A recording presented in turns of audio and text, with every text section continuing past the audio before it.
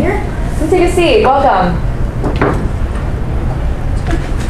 Alrighty, everyone. Welcome to our session. This is Successful Strategies for Food Waste Reduction and Recovery. My name is Hannah Katz, and I'm Amjec's new Policy and Program Associate. I started in Jersey City with my career as the Compost Program Manager, and so this is right up my alley, and I'm excited to listen to what they have to say. Our first speaker today is Isaac Berg.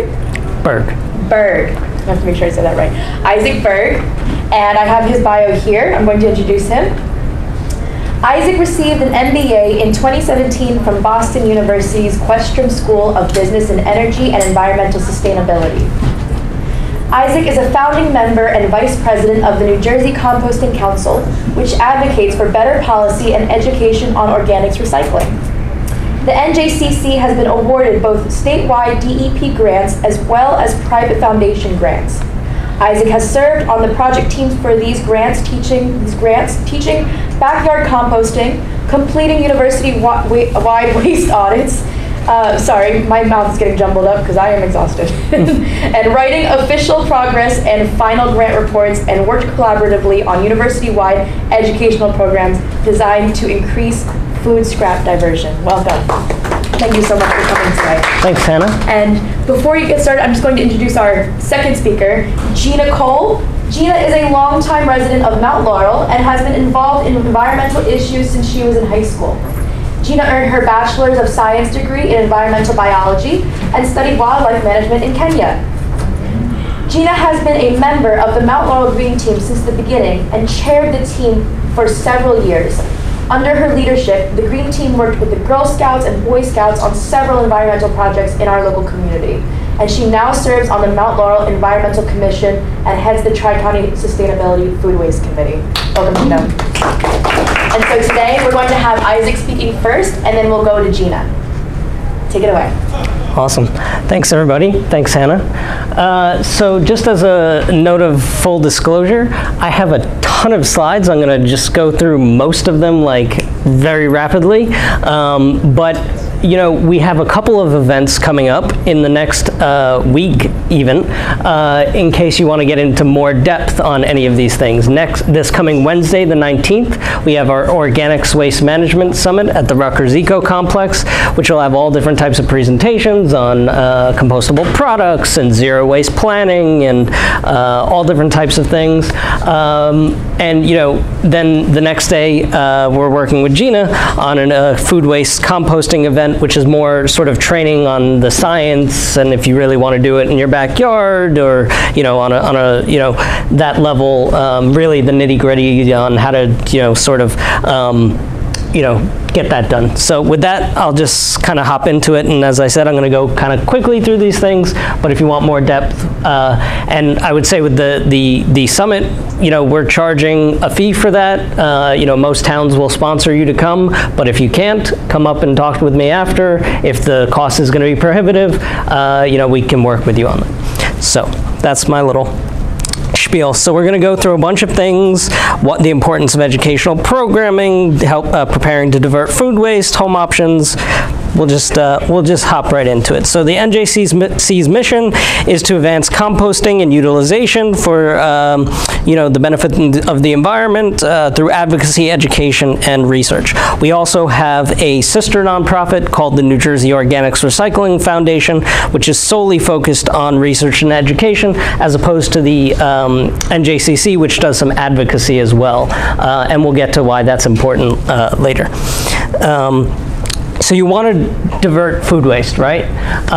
You have to do a number of things when it comes to an educational campaign if you want to get started. So you have to tell people, why is it important? If I'm asking you to scrape off your food waste, if I'm asking you to put a bucket that can get kind of, you know, smelly somewhere in your house, I need to really tell you why it's important. I need to tell you what can be composted. Not every program is going to be the same. If you're doing it in your backyard, if you're doing a drop-off, if you're doing, you know, all different types of programs, not all the things are going to be the same. If I have a commercial program, so at a school, at a university, wherever, I need to be able to tell people what goes where. You saw today, they had the signage there. We need to make it as simple as possible for people. And then I need to do training with my staff, students, whoever else. Sometimes it's just within your household. I need to, train the kids what to do. So an education program is going to be the start of any compost programming. So again, why is it important? Well, let's dig into some of the data. So we're talking about 1.46 million tons of food waste generated in New Jersey. 89% of that was disposed of rather than recycled. So food waste is almost 25% of the municipal solid waste that ends up in landfills and incinerators, and it's 45% when it comes to landfills, when it comes to just organic waste. So these are the types of things, if you want your community, if you want your household to, start composting, you really need to hammer home with them. There's all different types of things. People talk about methane capture. Those are only 25%, effective or provide 25% release, I should say. So there's a huge, and here, it's just an unused valuable resource. When you produce compost, you have something that you can grow food with, you have something you can rehabilitate your fields with, do stormwater mitigation, all these different things. So if you're going to start, again, composting, if you're going to start a program, tell people why you're doing it. This is just a list of the different places that food waste is generated. Now you'll see the biggest chunk there is residential. So you could say we really need to tackle the residential sector, or you could say 57% is coming from other places. So whichever one you want to focus on is sort of up to you. So again, that's, there's all different types of benefits of composting that you can highlight when you're starting your educational programming. Again, it helps rehabilitate the soil with the micro and macronutrients, reduce, increase infiltration and permeability. So there's all different types of benefits of composting that you can highlight when you're talking about your program. So again, part of your educational program is what do you accept? So this is, I think, from the Ulster County facility, and they have a very, easy to read chart. So it's, these are the things that can't be going in there. These are the things that can go in there. And it includes certified compostable packaging. Now that's going to be something that, is either accepted or not accepted in certain programs. When it comes to your backyard, you're usually not going to want to use compostable products. Some people can, very few. But when you have a bigger program, you might have those. So when you're doing your educational program, you got to make it very clear what's acceptable.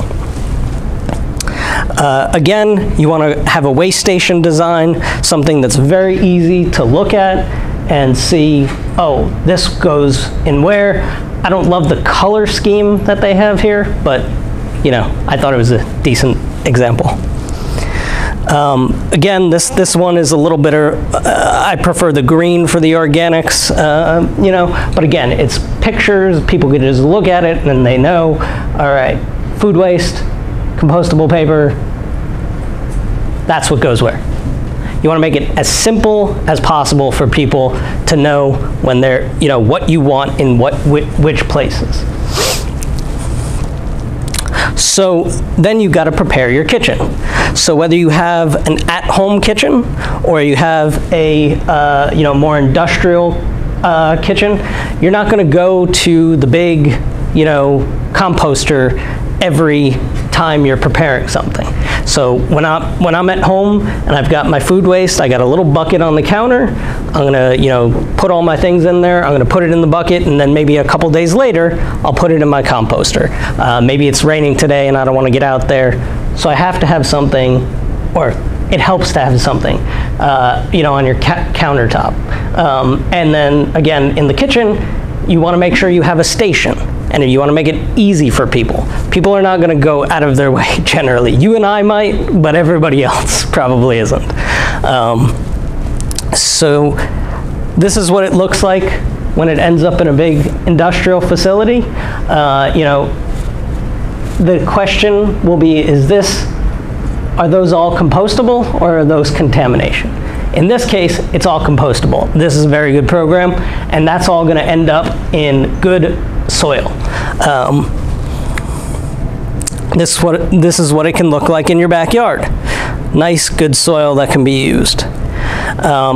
So again, I'll just kind of go through these quickly. I think most people in this room know about it. What do I need to get started? I need some sort of composting equipment. I need a collection/container. I need my carbon source. The carbon source can be sometimes harder to come by. Depends what you want to use. This is sort of like using wood pellets. Those are really good for composting. They really absorb it, but some people don't want to buy those. You can get them at a Tractor Supply store, but that's kind of up to you, what you use. You want to pre-mix it, you know, kind of get in there, mix your carbons, your nitrogens, get small pieces. Whatever scale you're composting at, it's the same general idea. They're doing that with a lot bigger equipment at the bigger facilities, but it's the same general concept. Again, you're going to have your carbon to nitrogen ratios. We can get into those at one of those events that I was talking about, but that's just sort of, you know, the basics. So you got your carbons, your nitrogens, and oxygen. Composting is a aerobic process, so that's a big thing. You know, when you have, some people worry, well, what if it's gonna smell and things like that? Well, if you do it well, if you have the right recipe, if you have the right amount of moisture, oxygen, temperature, you really should not get those odors. You should not get vectors, things like that, because that's something that, you know, people in the town are going to be worried about. What if we compost here? Is it going to, you know, attract all these things? The answer is, it shouldn't. Again, temperature is going to be big. I won't go over this too in depth. You know, you just want to get it up to a certain temperature ideally, and then it's going to sort of level off and then come down, and that's kind of how you know it's ready to go. How much time? It can depend on, you know, what your feedstocks are, what your process is, you know, how much you're manipulating it, what the temperatures are, all those different things. So anywhere from literally 2 months to 2 years. Depends, you know, and we'll go through some of the things later that can, so if I have a tumbler like this, you see this one, it's insulated, it's metal, it's got locks, it's off the ground. That's going to compost pretty well, and it's going to compost pretty quickly. It's going to maintain temperatures, but it's kind of expensive. It's metal, you know.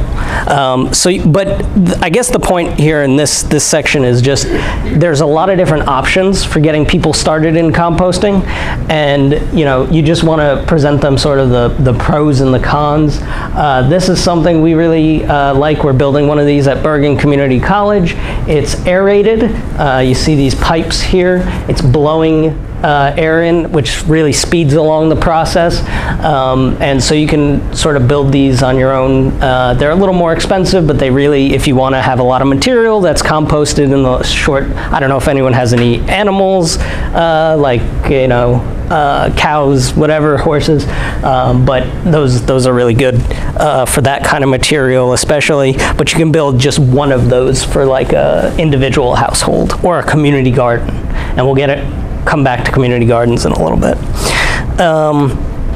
Again, there's all different types of tumblers. You can buy these off Amazon. You know, you can buy a less expensive system. You can, you know, but they're not going to work quite as well. They'll work well enough, but they're, you know, so. All different types of systems. You can build some of them on your own. You can get an earth machine. A lot of counties offer the earth machine at, you know, like $25 to $50 or something like that. So a lot of people like those. So there's all different types of backyard composting options. Backyard composting is the most environmentally friendly version of composting because you don't have to take it anywhere. It just composted on site.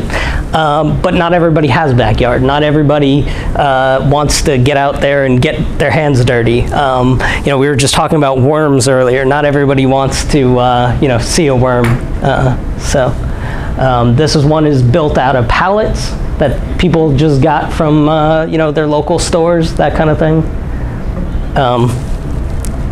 And the slots provide the oxygen mix?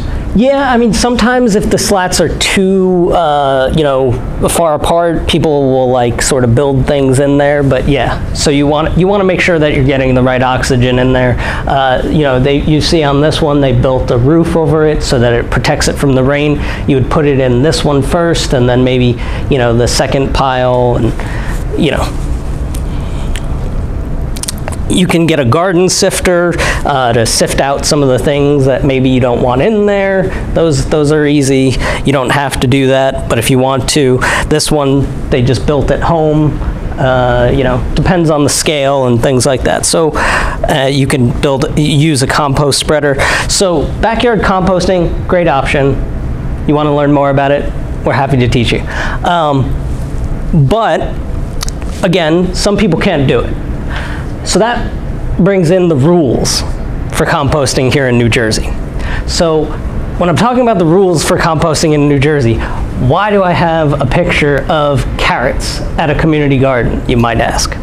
Well, if I'm a community garden and I grow these carrots and I decide, they're really not any good, I need to dispose of them, well, I can compost them.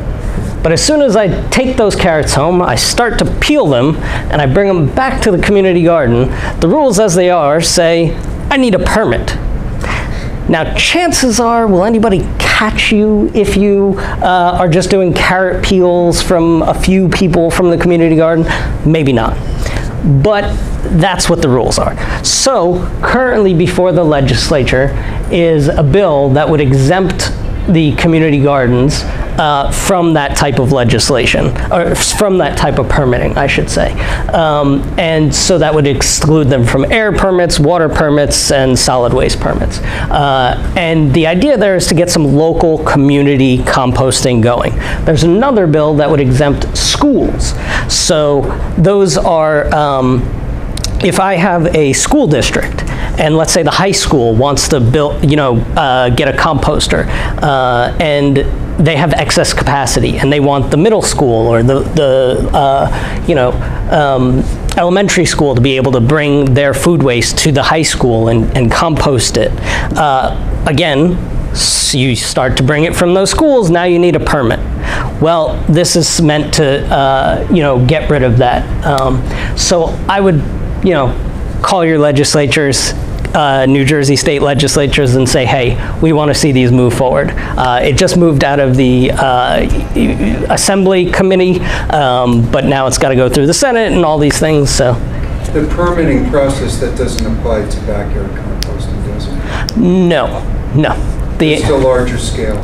Yeah, once you start bringing food waste from somewhere to another place, like if I'm a school and I want to compost, as long as everything is generated on site, it's usually okay, and doesn't go. But anytime you want to bring it from a house in the community to wherever, that's when if you want to also think about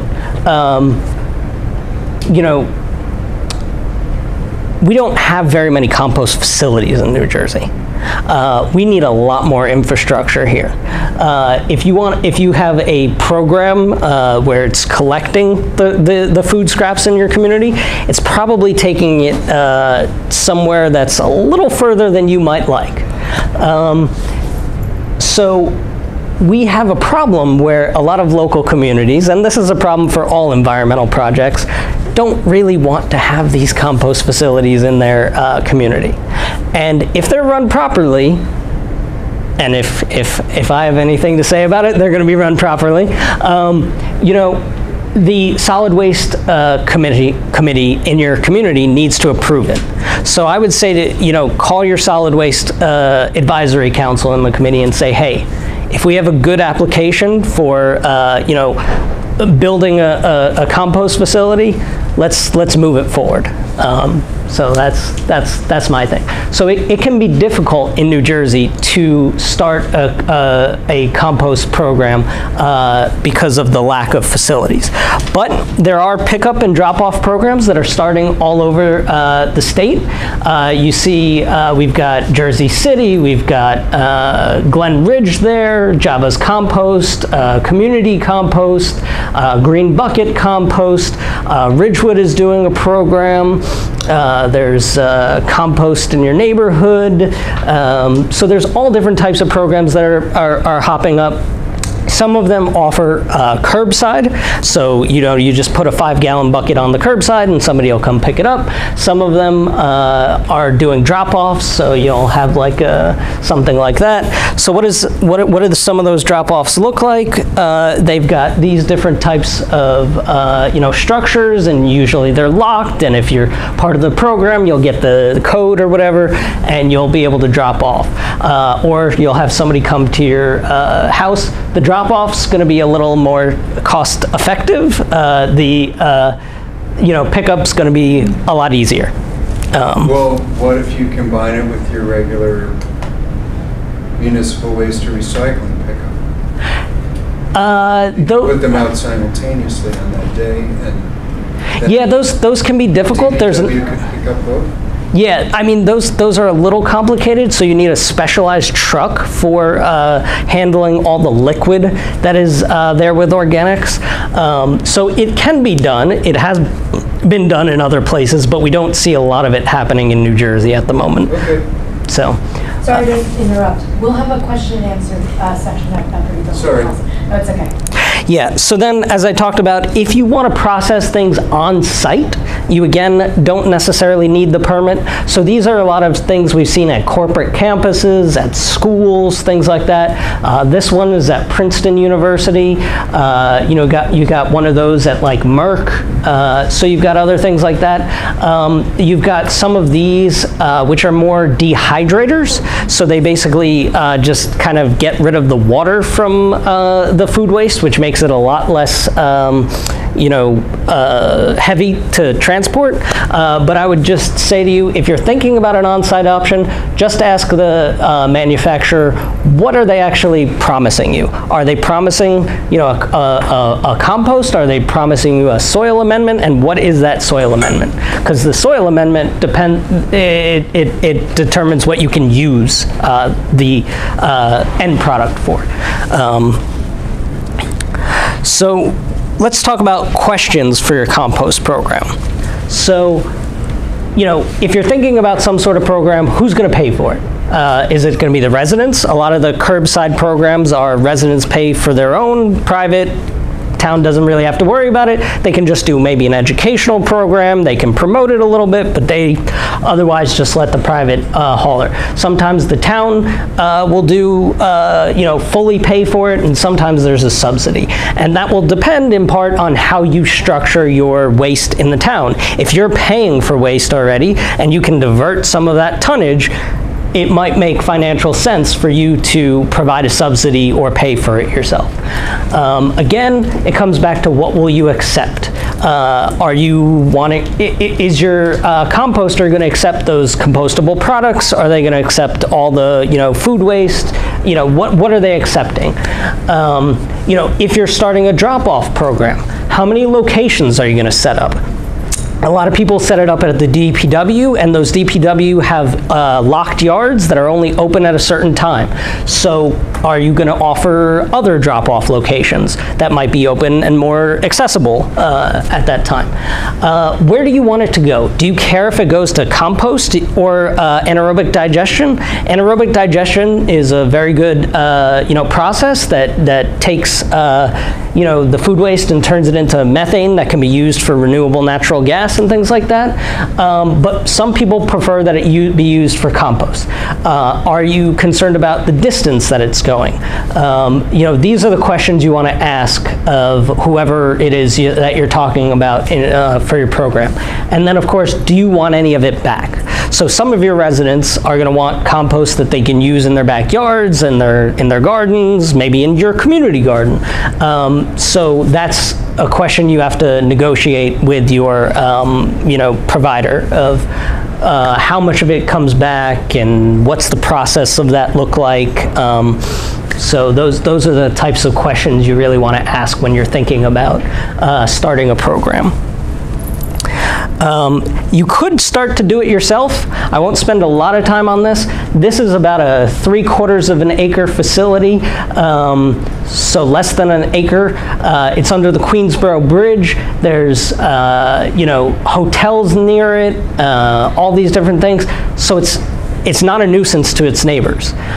In New Jersey, again, there are some complicated permitting rules that can be tough, but if you're a municipality, if you have a 3/4 of an acre, we can work with you to try and make this a reality. So that is an option if you're really feeling motivated. There are some costs involved. There are some ways to get funding for it, but they can be difficult. And then, hopefully you're producing some compost. There's all different types of ways you can use it. These folks set up, a sort of a hoop house in their backyard. You can, all different types of applications that I won't really go through. You could do turf establishment, garden bed preparation, reclamation and remediation of soil, nurseries, roadside. People don't always think about these types of projects. Garden bed mulch, erosion control. You can see on this side, it was not great, and then they put some compost in and they were able to grow a bunch of plants. Rain gardens are big. I think there was a stormwater presentation earlier today. Compost are huge for rain gardens and erosion control.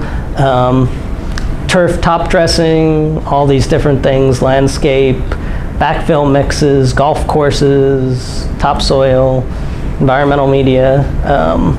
So yeah, I'll just say, again, this is our event that we have coming up on Wednesday, and then we have an event again on Thursday. We have speakers from all across the state and country who are coming to join us.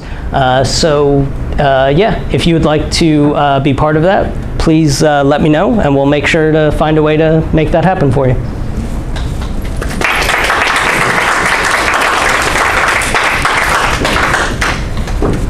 Thank you so much, Isaac. Does anyone have any questions? Whenever you're ready. Sure. Hi, Isaac. Larry White from Howell. Curious to know more about the built infrastructure for biogas in the state. Okay. I'm really keen on that solution. Sure.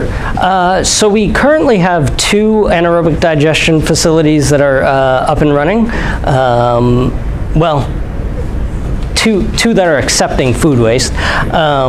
One in Trenton, one in Elizabeth, and they're doing a great job there of producing gas.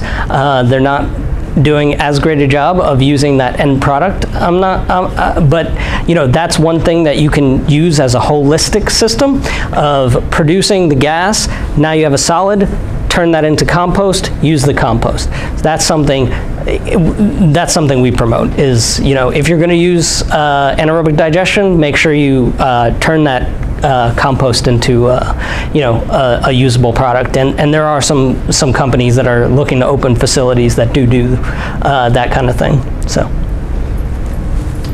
I'm from the New Jersey Highlands Coalition, I compost at home, and we've done it forever and ever and ever. And we have chickens, which are great because then there's no animal waste that goes into our compost. But we've had opposition in a couple of communities to the establishment of a commercial composting facility. I get the impression some of it is a lack of understanding of what is being proposed, but the sort of things that people say is that there's going to be massive truck traffic, that there's a leachate is a problem, that you don't know what is coming, that it's not just compost. I'm sure you run into this all the time. How do you respond? Sure. So, you know, we have one facility that's trying to get up and running at this moment, and they've run into those exact issues. Is it in Mansfield? I think so. Okay. Yeah. Because that's in the Highlands, and. Yeah, and so, you know, one of the things is we do the traffic studies, and they show usually that they're really not adding that much traffic,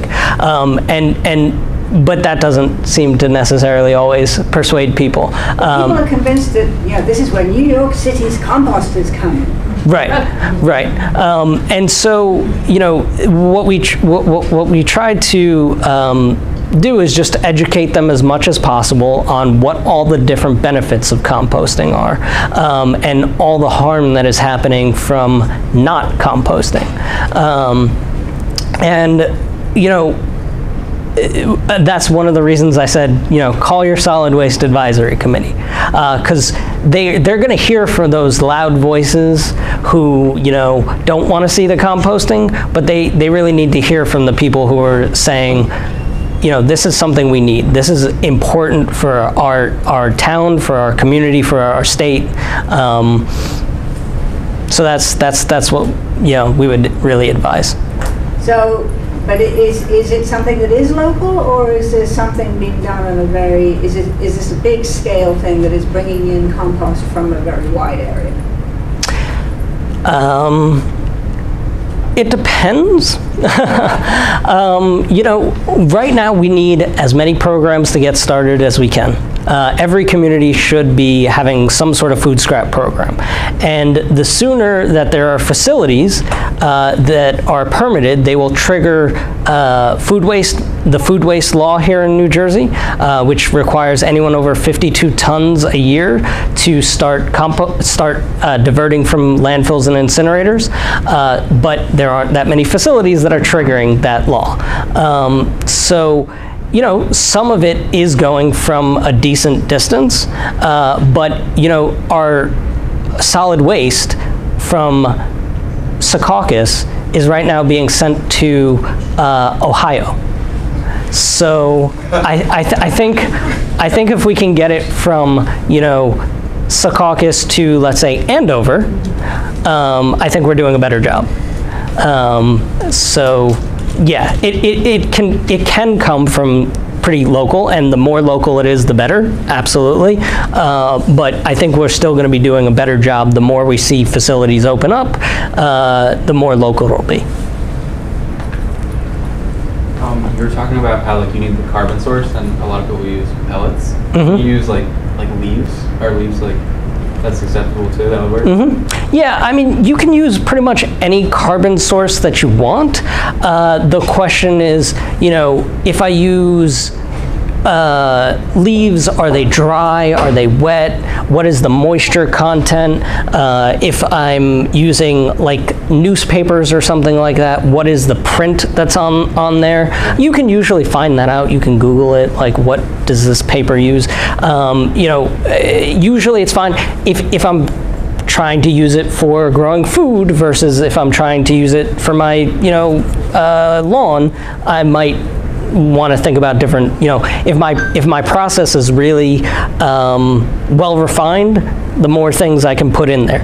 You know, the wood pellets, which I can get at a Tractor Supply store, they're going to make things really easy. They just absorb all that moisture, you know, but if you don't want to go out and buy those, I totally get it. I don't always do that either. I try and use whatever is around.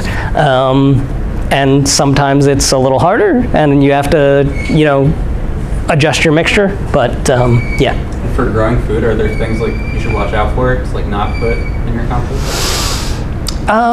It's more about getting the right balance and the right pH and things like that. Depending on what you're growing, the vegetables can be a little more sensitive to differences and things like that. You can get a test for, if you're really concerned, you can get a test for like $30 from Rutgers that'll tell you those basic things. You just take a sample of whatever soil you're using. So, cool. Yeah. Thank you. So actually, I've been a member of a community garden where we had an open compost system, and we were throwing in some juicery scraps because we didn't know about that little law. that we were trying to get rid of. And we developed a rodent problem. It took years, but this year we had a rodent problem. We still haven't completely eradicated them. So we shut down the composting entirely. So it pains me to throw I live in a condo, so it pains me to throw my vegetable scraps in the trash now. But what kind of a system would you recommend for a community garden, especially one that's just been through this rodent problem, if we wanted to try to reestablish? Yeah, I mean that 3-bin system that I showed, that The pipes in it? with the pipes, that's really good. It's gonna, because it's aerated, you can have aerated or non-aerated. The non-aerated is gonna be a little cheaper. The aerated is gonna process more quicker. Still turn that? Because our bins were so big, it was impossible for us physically to turn it.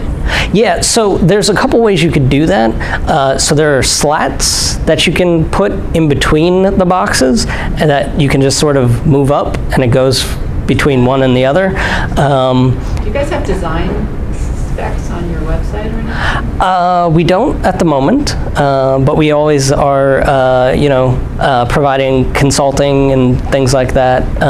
So yeah, there's a lot of options. It's a rats first. Yeah.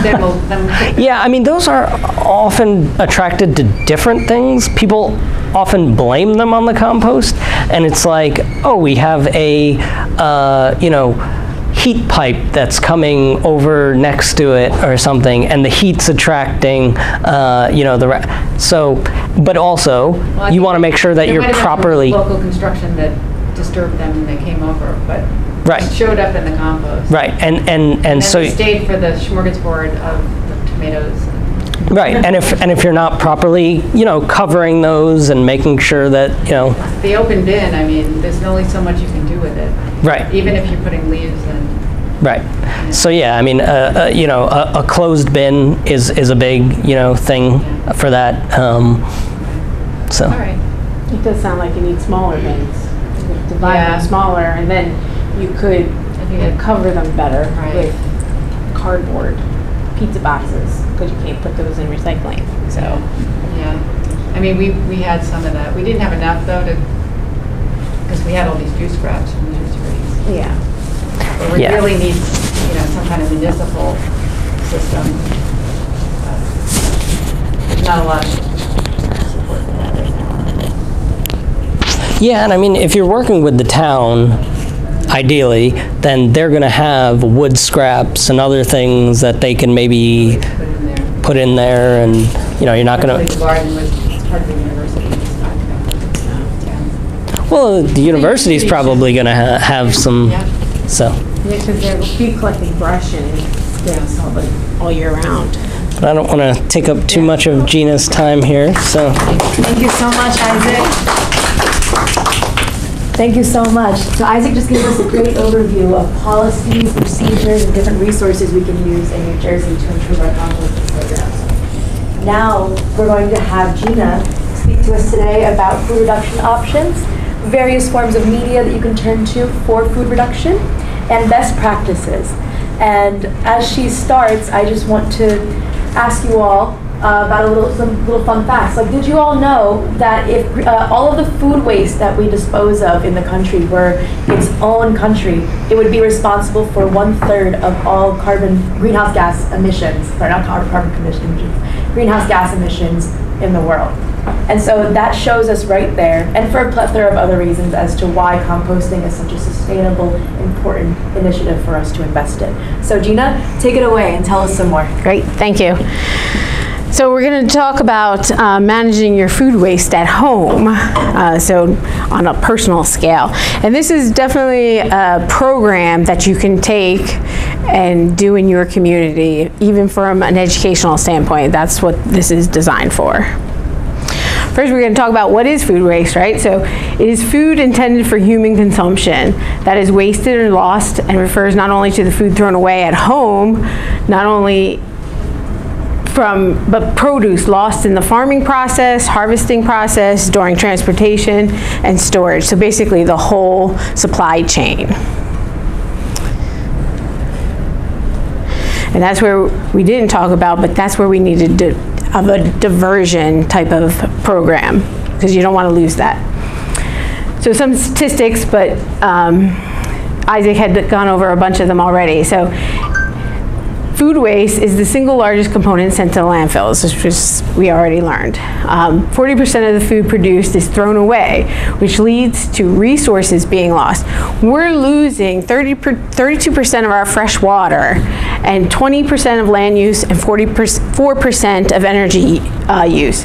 This equates to $250 billion globally every year. That's a large number that could be diverted to humanitarian efforts or any other kind of efforts, but it's just being wasted. Sorry, is the fresh water from plants that would have been proposed? No, the fresh water is because we needed that water to grow the food, and we didn't use that food. So you wasted that water, right? So the top things that are being wasted is 40% of all the fresh fish that we buy, 20% of all dairy, 34% of all produce, and 25% of all eggs.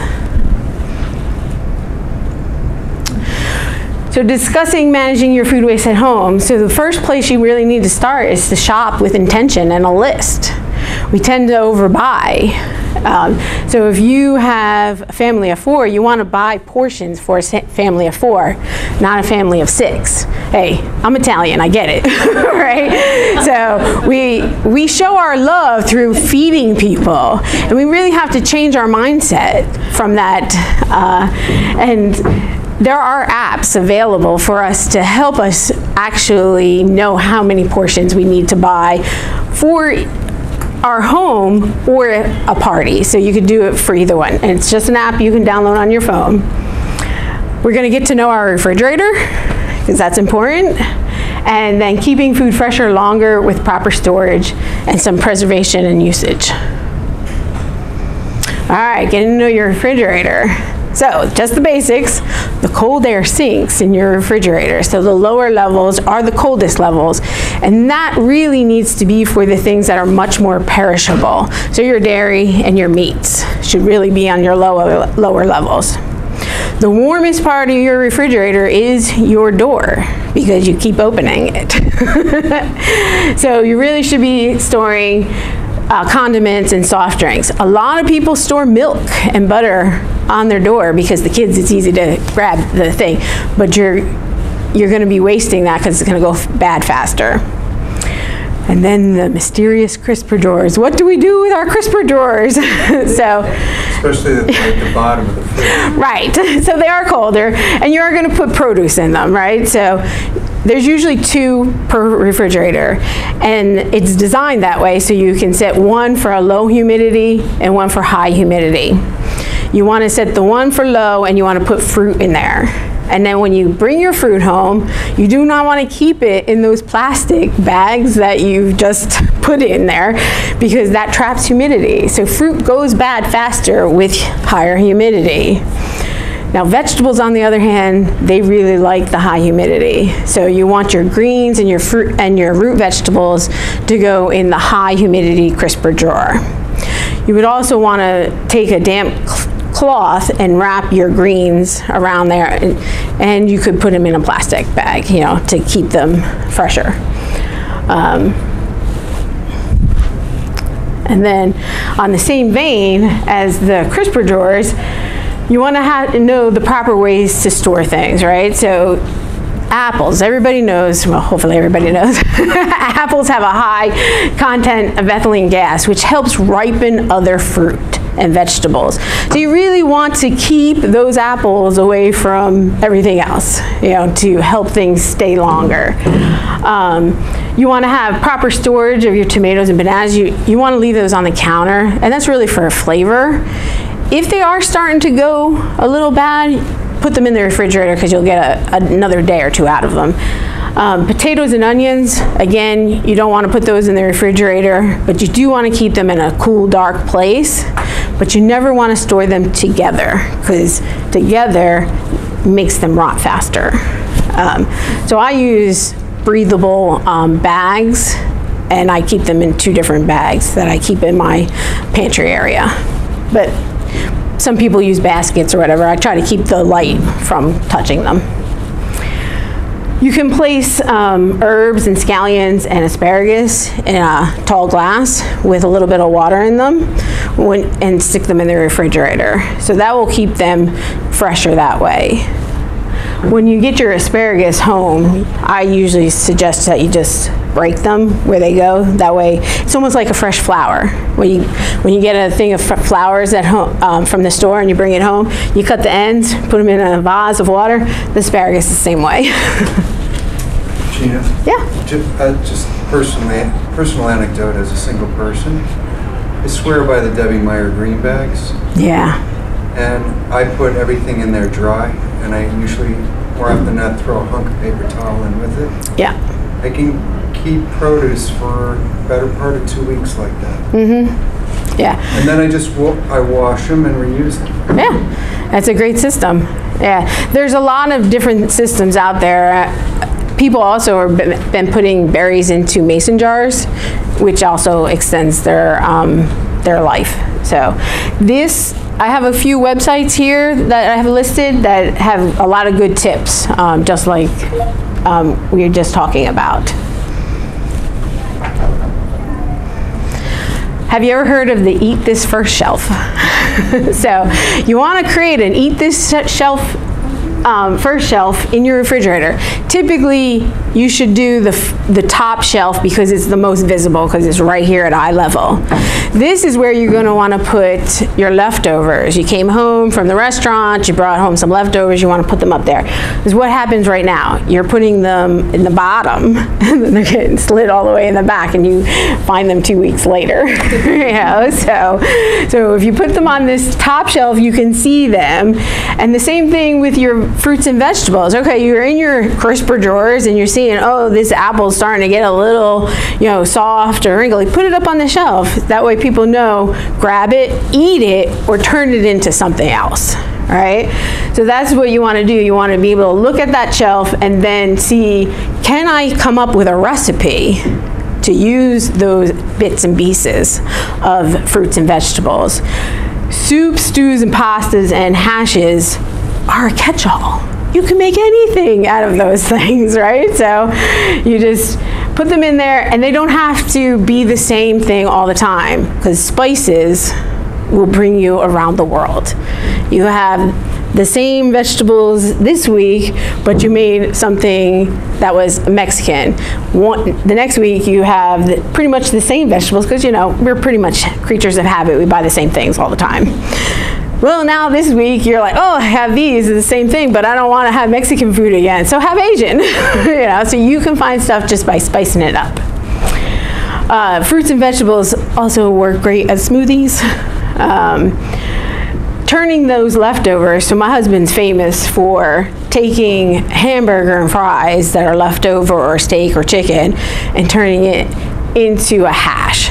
You basically just chop it up, add some more onions and peppers in a frying pan, and he tops it with an egg, because to him everything is better with an egg on top of it. So, but yeah, you can also turn things into casseroles or whatever, but you should be using up your leftovers if you're not going to just eat it the same way, right? You get bored, so this is a way you just want to be able to turn them into different things.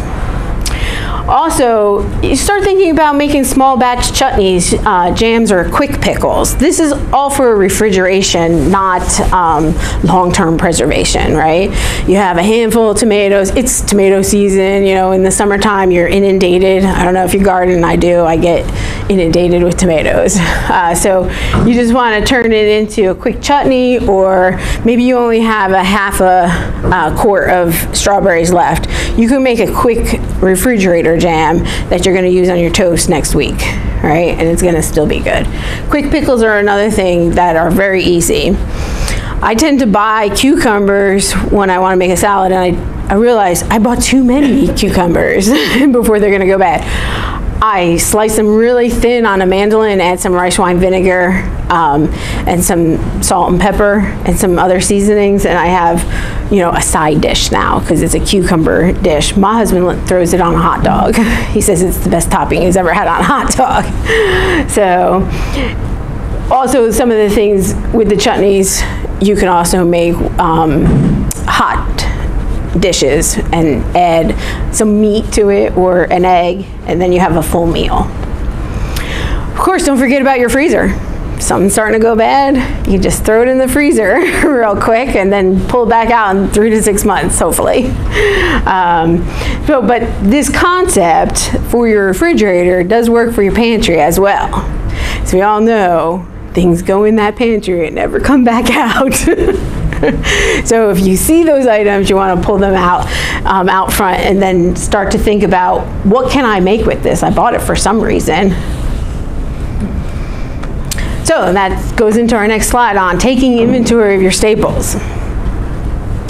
So you want to, before you go shopping, shop your refrigerator and your pantry, because you probably have what you need for a whole week, you know, or you just need one item. So then you go into the grocery store, you're getting, you know, a few things and not a whole list of things.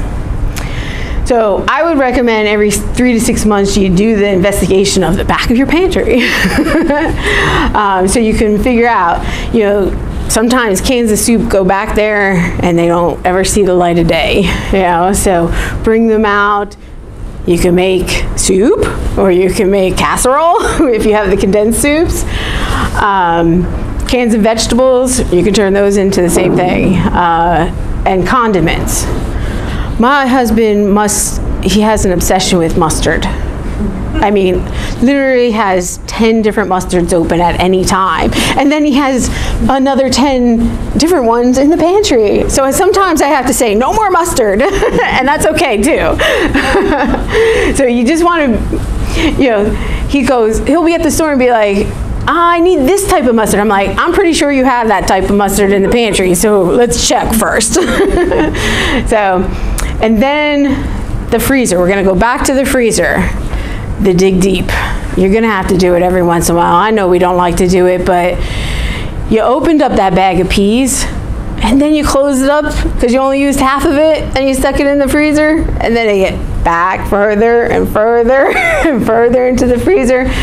You want to every once in a while just go in there and pull it out. You can use those vegetables for making a casserole, do a stir fry, or you can even make soup and stock, where maybe you just want to make vegetable stock for some other dish you're going to do next week. Use those vegetables that are half opened in the freezer and stick them in there, make a stock out of them real quick, and then you have a whole nother dish later that week. We also tend to put some of our leftovers in the freezer and then we forget about them. So you want to find those. You found that chili, you're like, yeah, I got chili. Have some lunch, you know, add a salad, have it for dinner, but use those up too. You don't want to leave those in there for too long. 3 to 6 months is about right. We all lose sight of those items. So it's always good to have an inventory. And one last tip I would say about your freezer is that chalkboard contact paper can be your best friend. You stick it on the side of the refrigerator, you write down with chalk what goes in, and then you erase what comes out. So you have an idea, because you're always thinking, oh, I'm gonna have chicken for dinner. Oh, I looked in the freezer, I didn't see any, but if the chalkboard says it's in the freezer, it's probably all the way in the back, and then you'll find it. Or if you have a chest freezer, it's probably at the bottom of the chest freezer, and you just gotta dig in there and get it out. But the chalkboard contact paper makes it really easy. I do this, so it's a nice tip. Then there's preservation for long-term storage. I know this can be scary to some people. The first one's very easy. You could just turn bread into breadcrumbs. Really, you just dry it out. Dry it out in the oven. You don't need a fancy dehydrator, but that's the word, dehydrating it, right? And then you can make your own breadcrumbs. I don't buy breadcrumbs in the store. I always have bread. I can always just dry it out and make breadcrumbs if I need it for a dish. Learning how to pickle and ferment is also a great way to extend the life of your fruits and vegetables. I know that that sounds scary, but it really isn't. And I would suggest, if fermenting was something that you wanted to do, sauerkraut's probably the easiest thing in the world to make. And that's where I always suggest people to start. all you need is the cabbage and some salt. You put them two together, you rub them, you just block out the oxygen, and it ferments in 2 weeks. You will never buy sauerkraut from the store ever again. This is how I started fermenting with sauerkraut. I only started like 2 years ago. My husband says he will never buy, he's German, he eats a lot of sauerkraut. He's like, he called it powerkraut because the taste is so much more flavorful and better for you because it's full of probiotics. Because it hasn't gone through the processing of pasteurization that you got from the store. Also, dehydrating herbs. When you grow in the summertime, you get, I don't know if anybody has an herb garden, but you can be inundated with basil and other herbs, parsley. This too does not need a special dehydrator. All you have to do is just hold it upside down, hang it from somewhere, and it'll dry.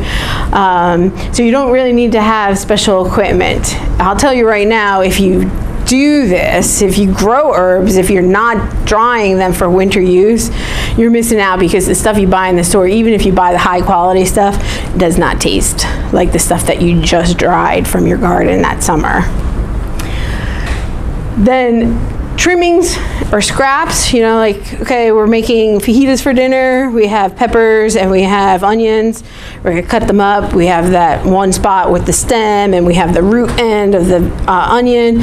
Those are what we're calling trimmings or scraps. I like the word trimmings better than scraps, right? Because scraps sound like it's garbage. So what you do is you just take these, throw them in a Ziploc bag and put them in the freezer, and once you have a full Ziploc bag full, you can then make stock with that. So I always have a bag going. My husband also knows to put chicken bones in there too, and then we can have chicken stock that way. So it is a really easy way of using up everything before it becomes wasted. This Zero Waste Chef, she has an incredible blog and lots of recipes on how to use your scraps. So if you want to find out a few quick tips on using some of them, that's a great site to go to. And she does do a lot of talks. So if you wanted to book her for your township, your green team was having an event, you can have her Zoom in. I just went to one that Philly Talks Trash did that she was at, and she was fantastic. Okay, yep. We're gonna go real quick on the dates on the labels. These have no meanings, people. These aren't even regulated by the FDA or the USDA. The only one that is regulated is infant formula. So you have to use your common sense with these. You just want to smell them, taste them, and see if they're still good. I've used yogurt like a month after its expiry. My children are constantly trying to kill them. Yeah, yes, you can. You can quote me. This is New Jersey DEP's new food waste. They have a new food waste subcommittee themselves. So this is their poster. Use it in social media. But it basically touch bases on everything that we just talked about. Shopping your refrigerator first, eating your leftovers. Dates have no meaning. You can use it. Look, the government just told me it had no meaning. Right. So you want to avoid buying in bulk. And then donate excess food. If you do grow a lot of excess vegetables, donate it to your neighbors. Donate it to a local food bank. There is a Good Samaritan law that protects you, so you should feel safe to do that. And then last resort, we compost. So I'm not gonna go over composting because Isaac did it, but these are the many ways you can compost in your personally. Backyard, vermicomposting, which is with worms if you want to do it inside. There are devices that you can do it right on your countertop. You don't even have to go out back, but I don't know how good I do it out back, so. No interest in composting yourself? Find a pickup service if your township doesn't do it, because as we heard from Isaac, there's an infrastructure issue, right? And lastly, we want to get out there and educate and have outreach with our community. So again, I'm with the Tri-County Sustainable Food Waste Reduction Committee. This is our Discord channel. If you want to join our chat, we do meet the fourth Tuesday of every month, and I can get you the information. I have a toolkit that I have available for managing food waste at home that everybody can have, and it does have some of those references on there. And this is social media. You wanted to create some social media blasts. You could use the Erase Food Waste New Jersey. That's the hashtag created by New Jersey DEP. Create your own. This is the one we have. Wasted to plated. And what I do under that one is when I do my bits and pieces and I create a new dish, that's what I do. Hashtag that. And then this is what you want to do for your, as environmental commissions or green teams, you want to hold workshops. You want to hold them on prevention of food waste, diversion of the food, and then proper storage and composting. On the proper storage, I know I talked about some things that were a little scary, but bring in a culinary expert, someone who'll teach people how to do it the safe way. Thank you. Thank you, Gina. Does anyone have any questions for Gina that they'd like to ask before we wrap it up? Just don't put your freezer in the basement. Oh yeah. It's gone forever. Good tip. You don't see that food again. Right. Any other questions, comments? As some of you may know, in 2021, the United Nations Environment Assembly made a priority to address sustainable production and consumption. And that's being addressed throughout the entire world in every industry, from levels of government to schools to the household. And even though much of that relies on businesses and governments being more responsible, what Gina and Isaac talked about today is one powerful way that you can make a difference in your own home and help the environment in such a way that would change the entire world. So thank you so much, Isaac, and thank you so much, Gina, for coming by today and giving us this wonderful information. And if you all would like to exchange contact information or get some materials, Gina has laid out a few forms here for you all to take, and please feel free to network now. Thank you so much. I'll just say one thing real quick. So I went and did that whole presentation.